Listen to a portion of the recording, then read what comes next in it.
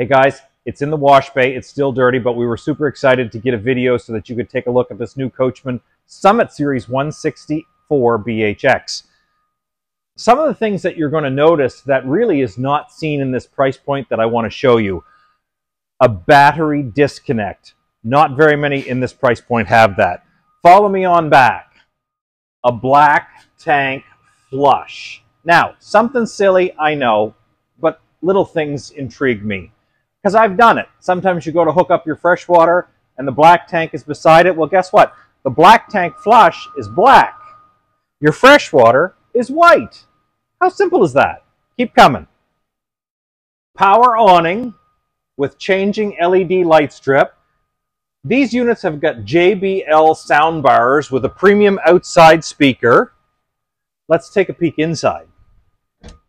What a fantastic little floor plan. 3,100 pounds is what this weighs. So minivan towable, small SUV towable. You've got a queen bed in the front, a nice sofa, because let's face it, most of us are eating outside at the picnic table.